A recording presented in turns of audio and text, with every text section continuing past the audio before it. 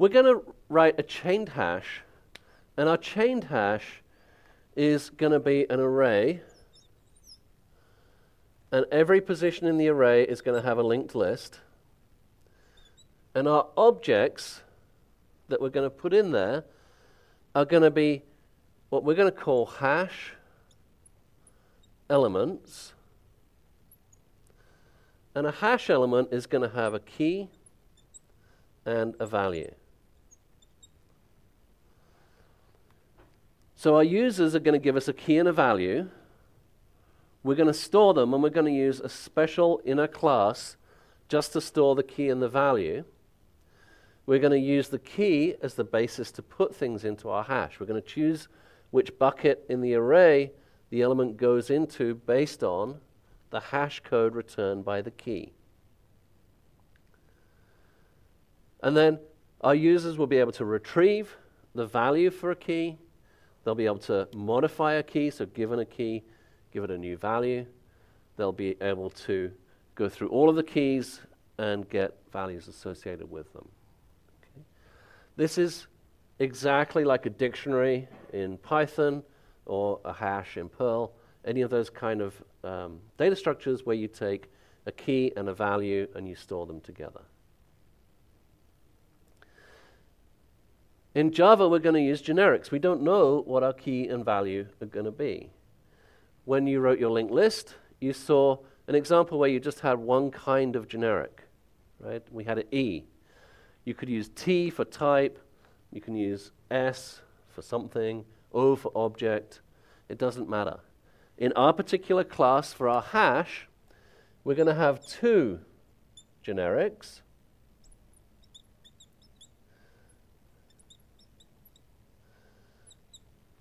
One generic we're going to call K for key, and the other generic we're going to call V for value. If you really wanted to, you could have multiple other generics. And those same rules apply. Every time you mean key, you're going to use K. Every time you mean value, you're going to use V, just like you did before with your E's. You could have a T, an S, a U, a V, a W, an X, a Y, a Z, whatever you wanted along here. And then in your code, anytime you're referring to that object, you put that appropriate letter. But putting it in the class definition like this tells Java that we're going to be using generics in our code. And our hash class is going to implement a hash interface of keys and values. Okay? And our hash interface is going to define a bunch of methods that we have to write, of course. So first of all, let's take care of this hash element in a class that we want to have.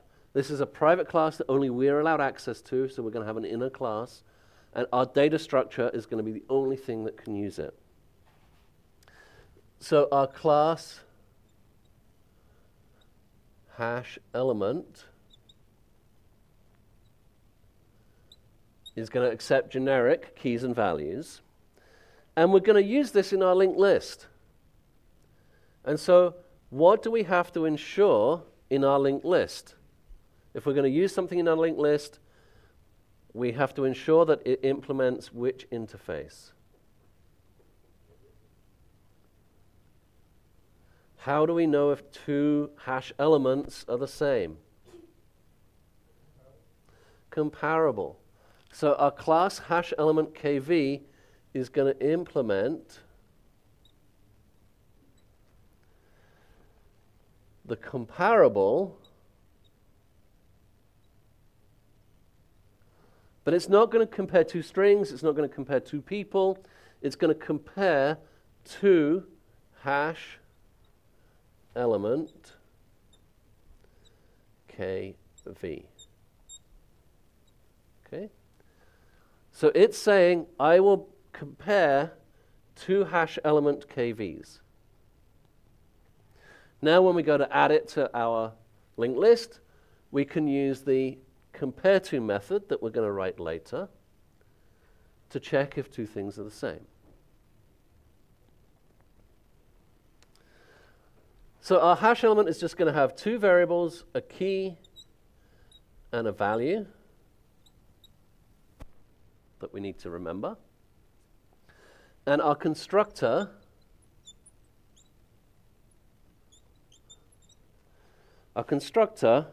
is just going to accept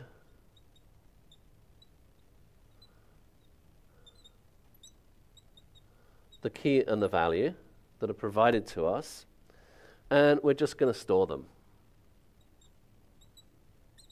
So this dot key is equal to key, and this dot value is equal to value.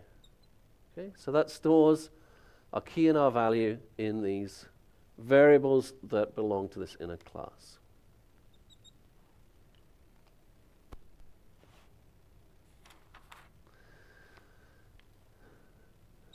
Since we've said that we're going to implement this interface, now we have to write a public int compare_to method, and we're going to compare ourselves, this, to another kind of hash element KV, and I'll just call that O for other.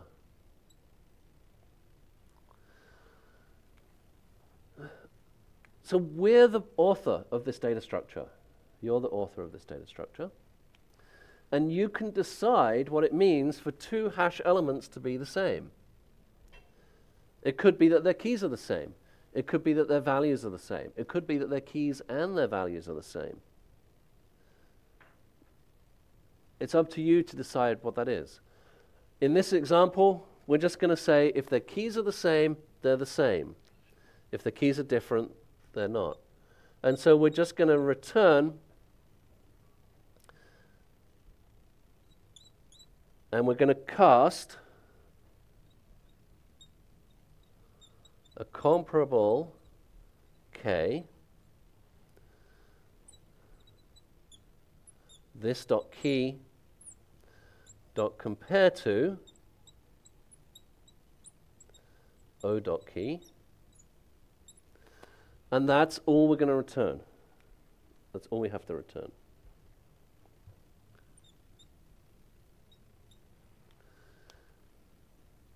By adding this cast here, it ensures that if anybody wants to add a key to our hash, their key has to have a compare_to method.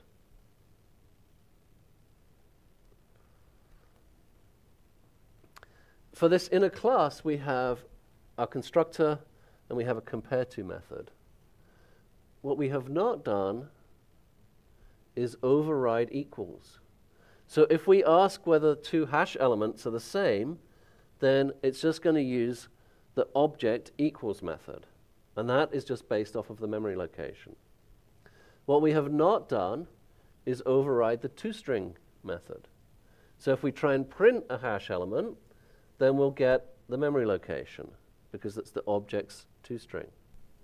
What we have not done is override the object's hashcode method. And so if we call hashcode on a hash element, we'll get some bizarre number based on its memory location from the object.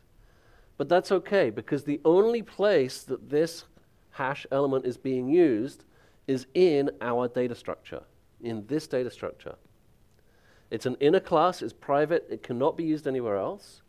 And since it can't be used anywhere else, we can assert that it doesn't need equals toString hashcode. If somewhere in our hash we use equals for hash elements, we need to come back and add an equals method. But we're not going to. We don't need to. We've got a comparable. That's all we're going to use. So this little inner class takes care of our data. This is our data. This is what we're going to add to our linked lists. Does that make sense? All right. We need to have a couple of globally scoped variables for our hash. And I usually put the globally scoped variables underneath my inner classes. we're going to have a couple of ints that we'll use. We're going to have a num elements, or a mum elements, no, a num elements int, which is just basically our current size, right? So when we add something to our hash, we're going to increment num elements. When we remove something, we'll decrement that. We're going to have a table size. And our table size is just the size of the array. And we just want to know what that is because every time we add something or find something or remove something, we have to mod its hash code value. After we make it positive, we have to mod it on the table size. So we want to have a globally scoped variable for that. We're going to have a double, which we'll call max load factor. And that maximum load factor is the point at which we decide once our current load factor exceeds maximum load factor, okay, we've got to resize. And we can either allow users to define that, or we can just set that maybe in our constructor that we'll see next. And then finally, we've got to have our table, our array. And so that's going to be an array of linked lists. And each linked list is going to have a hash element, kv, one of these.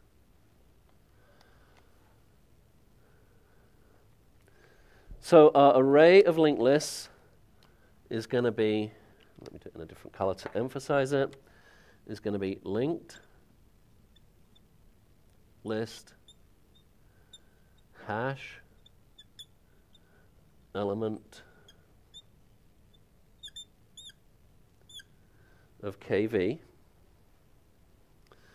and it's an array of those, and I'm just going to call it h array for hash array. It doesn't matter what variable you call it. It's probably not a good name, but it works.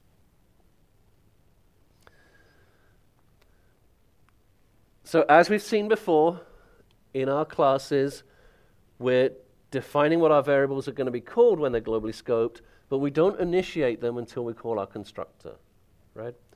And so we have this linked list, which is a linked list of hash element kv. So your previous linked lists would have been integer or string. So hash element kv is the name of our class. That's what goes in these angle brackets. So now we have generics of hash element kvs, and that has generics inside of it. And you could have generics inside of that too. And so you can have multiple layers where you've got generics hidden in generics in generics, okay?